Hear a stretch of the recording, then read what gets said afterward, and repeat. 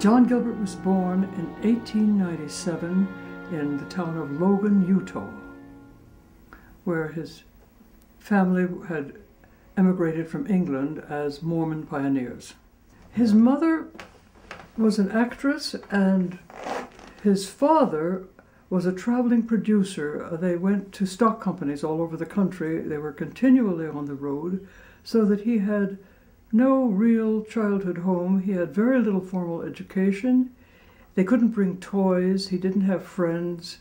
He just lived in the theater. He taught himself to read by holding his mother's script and hearing what she said and would figure out what the words were. And once he did learn, he read everything in sight voraciously all his life. So when Jack was 15, his mother died, and his stepfather told him that he was on his own from there, that he had no ability to support a child. So he gave him $15 and sent him out to San Francisco. He said, a lot of jobs out there. Since the earthquake, you know, there's a lot of opportunity. You'll be fine. So this kid got out on a train to San Francisco and struggled to keep himself alive. He did all kinds of menial jobs. He finally got a job selling tires for the Goodyear Rubber Company, and drifted around. But he had this dream of the movies. The one thing he afforded himself was to go to the movies. They were 10 cents. And he fell in love with them. He thought that this was the most exciting thing to be a part of. And eventually he wrote to his stepfather again and said, could you introduce me to somebody? Is there anything way I can get into the movies? And Walter Gilbert said, all right, I'll try it. He wrote to Tom Ince, who ran a ramshackle studio in Santa Monica, and sent him some photographs and said the boy had had some stage training. And Ince wrote back and said, if he cares to come down, we will give him a contract and pay him $15 a week. Well, Jack was in heaven. He thought that's all he needed to do, just get a toehold. So he went down and joined the Tom Ince Circus, as they called it. And the movie business was very primitive. People did everything. He swept the floors, he painted sets, he wrote scripts, he worked in the editing department, he tinted films.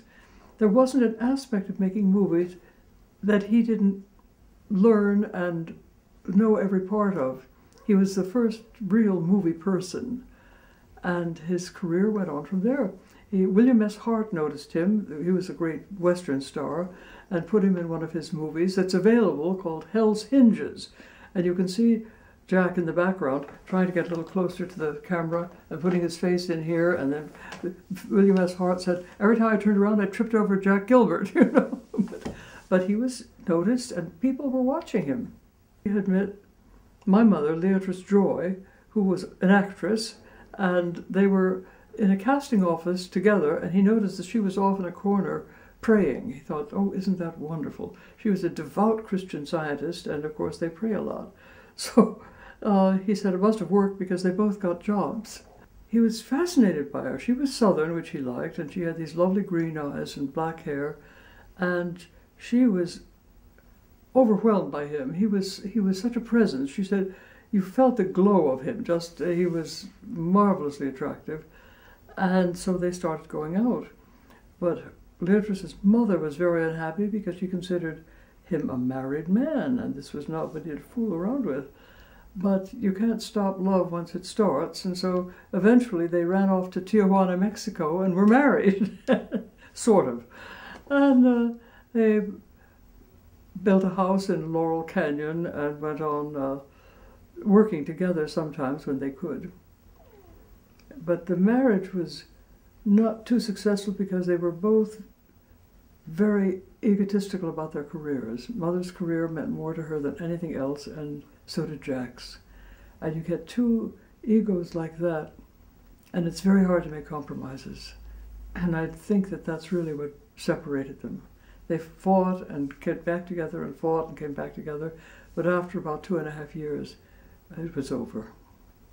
But in the meantime, they'd had me. By this time, Jack was under contract to William Fox, which was a movie-making factory. They were very short, cheap films that ground out I don't know how many a week, But he was being paid $1,500 a week, which was good for that time. But Mother was at Paramount and doing very good films for Samuel Goldwyn and making much more money than he was. So this was a point of friction. But in all of the potboiler films that he was making, only 2 of the Fox films are still around, and one was The Count of Monte Cristo, which is not bad at all. You could see him growing and getting relaxed in front of a camera and doing interesting things, and it was a success. They actually made a lot of money. And after that, he was put in a film directed by a newcomer to Hollywood called John Ford, who had only directed 1 or 2 films before, and this was a Western Mississippi Gambler movie called Cameo Kirby. And Jack wore his wonderful costumes, the lace shirts and heavy cameos around his neck, and was very glamorous. And people were suddenly alerted to the fact that this was a serious actor. It was a very good role. And the young woman opposite him was Jean Arthur, who went on to become a star. But it was in this movie that people were remembering many years later when Mother and I went out to the set of Gone with the Wind, and David Selznick said to her, "You know, Leatrice, we buried the man who should have played Red Butler," because it was a segue from, it would have been a natural fit. One of the people who saw Jack in Cameo Kirby and was deeply impressed was Irving Thalberg, who was the young genius at MGM, and he said, "I don't think Fox knows what they have there. Jack Gilbert could be a star." And so he started coaxing him to leave Fox, break his contract, and come to MGM, which people were doing in those days. They went from place to place. So he went to MGM. It was a beautiful studio. It was new, and they were beginning to make interesting films. Jack soon began his collaboration with King Vidor, beginning with a film based on Eleanor Glynn's His Hour. Eleanor Glynn was an English woman who wrote things like extended Barbara Cartland plus 10, I mean, over-the-top, heavy romances, and they were ridiculous, and Jack thought it was ridiculous, and so did King Vidor, but they plowed through it and made it, and everyone loved it. Women adored it, especially. Lots of lovemaking in a troika under the snow and all that. But both King and Jack were dissatisfied with that kind of movie. So they made one more together called Wife of the Centaur, which was about a professor who was unfaithful to his wife. And Jack liked that because he got to play a really mean villainous part. He always liked to play those. But it was not up to the standards that these 2 men had hoped for themselves. Irving Thalberg was not as displeased with those films as King and Jack were.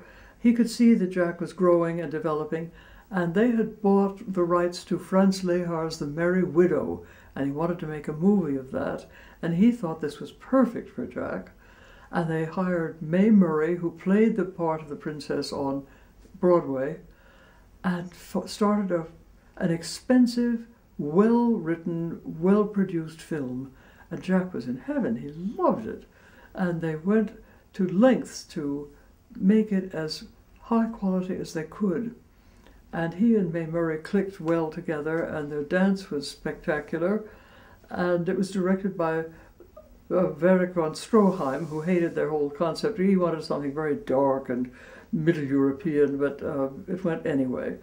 And after that film opened, Jack was writing in his memoir that he suddenly walked down the street and he could hear people saying, "Why, that's John Gilbert. Oh, look, that's Jack. Hello, hi, Jack. Hello, Jack." He said, "I would thrill. I couldn't believe that I was being recognized." And he had indeed become a star. The next collaboration between King Vidor and Jack was based on a play by Lawrence Stallings called The Big Parade. It was a World War I story. The war was recently over, and everyone was deeply concerned about it, and they felt passionately about it. And this film was not a glorification of war, it was an exploration of an average American soldier's life, going to battle and how he survived it and what his experience was. And it was the first realistic movie of that type to have been made, of a war scene. And it became incandescent. They were both so excited. Vidor and Jack were so excited about what they had there. And Irving Thalberg was watching the rushes, the little films as they came in, and he got just as excited, so they began pouring more money into it. And they ended up hiring a whole Army Corps at Kelly Field, Kansas, and shooting all this with tanks and trucks, and it became an epic film, just based on this one soldier's life. Shortly after my father died, Mother and I were invited to Metro-Goldwyn-Mayer by Irving Thalberg for a private screening of the big parade. And it was a very wrenching moment for both of us, because his death was deeply affecting. And when I saw him as this young man on the screen, I cried just unbearably, and I finally had to be taken out and they had to start it all over again. But I'm glad I saw it. I've seen it many times since, and it's still my favorite Gilbert film. King Vidor and Jack met again on a subsequent film called Bartheldy's the Magnificent that has been missing for 50 years. And nobody knew where it was. It was supposed to be one of the lost films. The only thing that was not lost was a still of Jack and Eleanor Boardman in an open boat drifting beneath a willow tree, and the leaves came down and the shadow and the lights were so beautiful that this has been held up in film school as a perfect still picture. And we never knew what went before or afterwards. So suddenly these films began turning up, and that was one of them. And it's been reconstructed, beautifully done, and it turns out that instead of being a sloppy old romance or something, it's a very elegant satire and rather a spoof on some of the pictures that were being made at that time, with a lot of interesting love scenes, but also with Jack doing a Douglas Fairbanks, scaling walls, swinging on ropes, and heroic cries of triumph, and it's much fun to watch. And it's well directed, and I think that it was a good thing that it turned up. It's really a delightful picture. Greta Garbo was a young Swedish actress, and she was imported by Louis B. Mayer, and he thought maybe he could use her, although they weren't sure what to do with her. She was statuesque, she was not animated, she did not look like a sweet little girl like most of the early film stars did. She was a different breed of cat entirely. But they finally found a vehicle that they thought would be good for her, a heavy romance called Flesh and the Devil, based on a heavy German novel, and they put her opposite John Gilbert. Well, she had seen the big parade a number of times in New York when she was on her way west, and she had already formed a very strong attachment to this glamorous actor, and she had great respect for him, could hardly wait to meet him. Clarence Brown, the director, brought her to his dressing room and introduced them, and he said you could feel the magic going on right between them, for they just looked at each other and it was sizzling. It was astonishing. It was just, there it was. And when they started shooting pictures together, they opened at a railroad station when he looks at this woman getting out of the train and walking across, and he's like this, you know, transfixed. I mean, she is the most beautiful thing you ever saw. Gorgeous face, moves like a tiger, lovely.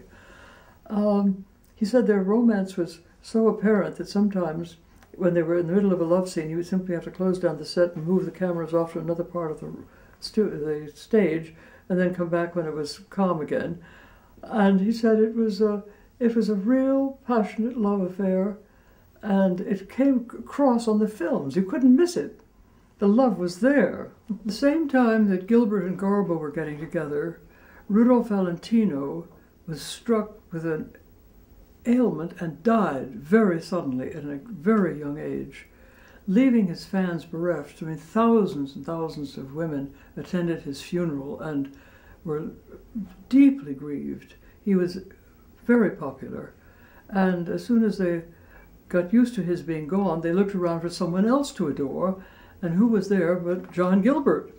And they went to the romances with Garbo, and they just loved them because the love was there, and it was photogenic, and it was commercial, and they bought millions of tickets.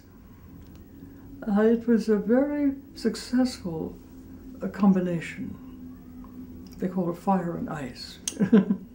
Much to Jack's chagrin and real distress, Irving Thalberg created the title of the Great Lover for him. John would rather have been called Garbage. He simply couldn't stand that concept. He hated that kind of movie. He hated that kind of characterization. But it sold tickets, and that's where the business was. So he was stuck with it.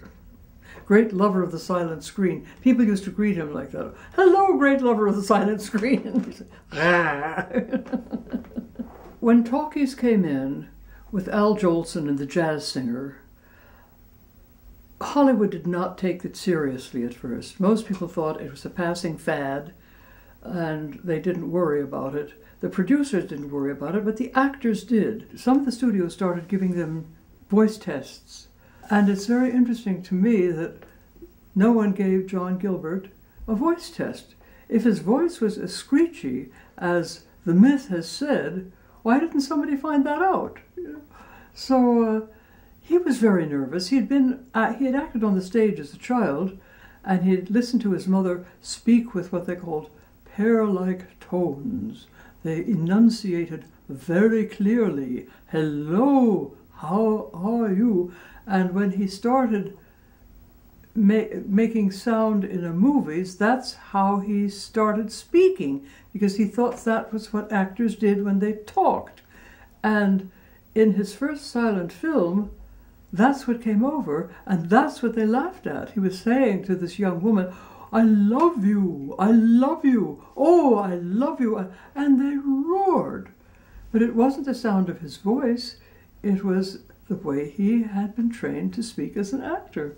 So he had to undo all that. Jack still had that ironclad contract that he had written with Nicholas Schenck that was guaranteeing him $250,000 a picture, choice of subject, choice of director, and Mayer couldn't break it.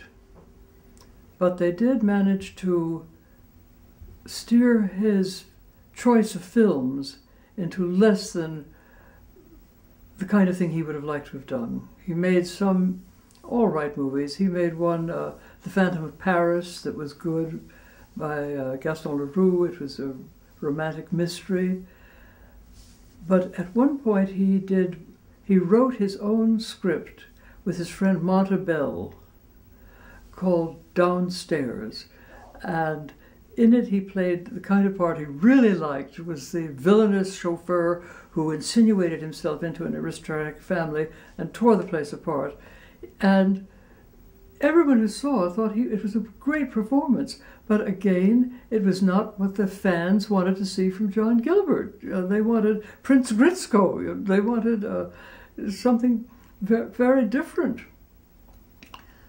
So that the contract ground on, and as it went on, the studio did everything they could to make him uncomfortable. He had, by the laws of the contract, he had to show up at the studio whether he was working or not. So every day he would drive up, and sometimes the gateman would pretend not to recognize him, and he had to show identification to get in. And he was left out of celebrations and things. I believe the reason for this was that Mayer was afraid that if they just let him go at the end of his contract, he could easily have gone to another studio. Fox wanted him back, which was a different studio by then, or United Artists that had just been started with Mary Pickford and Charlie Chaplin and Douglas Fairbanks. They were all his friends. They were pleading with him to come. But that would have been harsh competition for MGM, so that it was logical for them, if they're going to get rid of their biggest money-making star, they had to destroy him.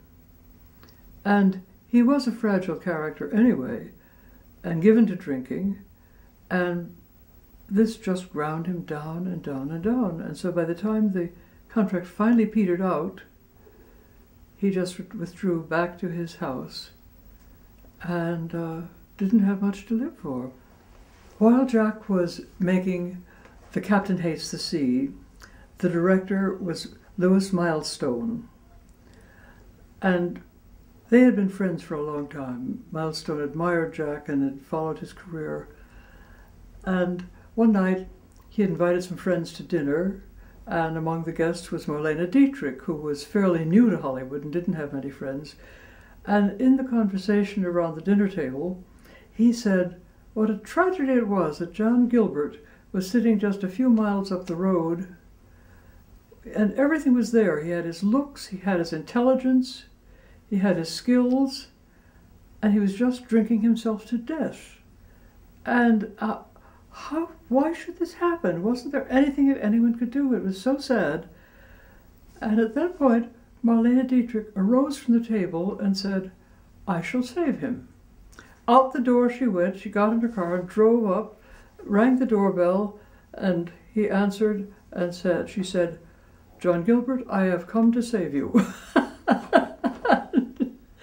And here was this gorgeous woman. I mean, Marlene was probably, along with Garbo, they were two of the most beautiful women ever to be in Hollywood. And all of her lovely furs and her evening gown and everything. It was, I don't know what Jack made of her, but this was a very determined German lady. And nothing was going to get in the way of her project, which was to save this valuable man. And by golly, she did. She got him to a psychiatrist or a psychologist. She got him to stop drinking for a while, and she made him eat. And she took him places and made him go out and see people. And she was arranging for him to make a film in England with her. It was one called Nights Without Armour at the Film Trees studio in London. And they were all excited about this, and he thought that he was going to have another chance from having come back really from hell to a hopeful future. And that was the time I didn't realize what was going on in his life, but I was about 8, I guess, and I missed having a father very much. And so I wrote him a fan letter, and I sent it to the studio. I said something to the effect, "I don't have a picture of you, and I'd like to have one, and maybe sometime I could see you." And I gave him my address and said, "I hope we can be in touch," or something. I don't remember. But a month or so went by, and I heard nothing. And I forgot about it. I just went on to school. And then one day I came home, and here was a huge bouquet. I mean, a floral arrangement like a funeral parlor, just gigantic. And I said to our maid, Sarah, I said, who's that for? And she said, "That's for you. Your father sent it." I said, "What?" I hadn't remembered seeing him since I was a little girl at the beach. I really didn't know him at all. And so he responded with an enormous way and a little card that said, "I adored your mother, let me adore you." Talk about romance. Dear me. We spent hours together. He tried to teach me how to play chess. And once we rolled up the rugs and he taught me to waltz around the living room. And then we would just sit and talk. And he treated me as if I were 40 years old. He would say, "Well, now, Leatrice, what's your take on Roosevelt?" And I would give a considered answer because I tended to be liberal in my politics even then. And I thought he was doing good things for the country. And he said, "Well, how do you feel about prohibition?" And I said, "I don't think it's going to work." He said, "You're right. You're absolutely right. You're my own daughter." And we had these funny kind of lopsided conversations that were so much fun. And I went away to summer camp, and he wrote to me all the time I was there, and I wrote back to him. And in one he said, "You fill a great void in my life, and I hope we will be together forever." And then when I got back, I saw him once more in the fall, and then I went to spend Christmas Day with him. And I went up the stairs. It was a house on several levels, and you entered down there, and you walked up the stairs, and at the top of the stairs there was a great, beautiful Christmas tree, hung with the most gorgeous ornaments and lit with candles. I'd never seen a candlelit tree before or since, but evidently Marlene Dietrich had decorated it in the German tradition, and the tree, around the tree were, 20, 30 presents, all for me. What kind of a dream that was, And he sat and watched me rip into these presents, and they were lovely things: a gold watch, a little silk dress, a bracelet, just all kinds of stuff. And we had this happy closeness. I'd never had with an adult before. We really connected. We laughed at the same things. And I persuaded him to drive home with me in the limousine that day. I wanted him to see the Christmas tree I had decorated at home. He said, "Oh no, I don't want to come to your mother's house. No." And I said, "Yes, you must come." He said, "Young lady, you're arguing with a Gilbert." And I said, "So are you." Well, he howled. He thought that was the funniest thing. So he got in the car, and we go trundling across the other side of Los Angeles. And we walked in the door, and my mother came down the stairs, and she suddenly started clutching her throat, And there he was. And they were still so young, and they were still so beautiful. And just to watch them there for a few minutes together was very touching. And that was the last time I ever saw him. He had had a heart attack the summer before when he was swimming in the pool with Marlene Dietrich. And they pulled him out, and it was all right. He survived. But he continued to have heart trouble. And I think he had gone back. Marlene, at this point, had felt that she had made her point and had begun having a dalliance with Gary Cooper, and I think that was the straw that broke his fragile back. And I was to go and see him on the 9th of January, and we couldn't go, and the next day I was in school, and my mother came to get me and told me in the car on the way home that my father had died that night. And no one likes losing a parent, but in this case, I had placed such hopes and plans. I had not had a close relationship with my mother particularly, and my stepfather was he didn't like children at all. He didn't even like his own children. And I had created this dream image of a father who did know who I was and cared, and that we were going to go on, and I would grow up talking to him. And I probably put much too much emphasis on what was going to be, because when it was pulled away, it was as if the world ended for me for a long time. And then as I grew older, I began to realize that his reputation as an actor was being trashed. Not only an actor, but as a man. Who was it? It was George Lucas who said, if you have to choose between the truth and a myth, go with the myth. Well, the myth about Jack was what went, and it was not true. He was not a shallow, awkward man. He was so many people realized what a good actor and worthwhile human being he was, and this was completely obliterated. And in 1970, I went to see a film of The Merry Widow at the Museum of Modern Art. I hadn't seen many of his films, and I looked at this glistening presence. I said, my God, he's been totally forgotten. He was a footnote in books about films. It was as if he hadn't even been there.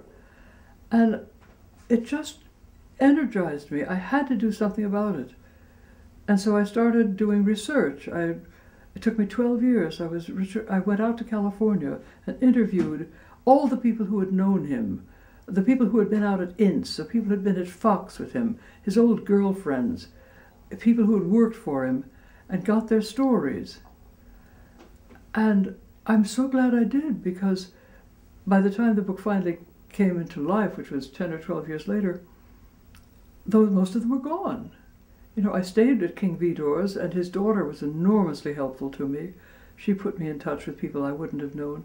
So the reconstruction began, and I think it is happening now. His movies are being shown at film festivals and in film schools, and he is being re-examined as someone who contributed greatly to the movie industry.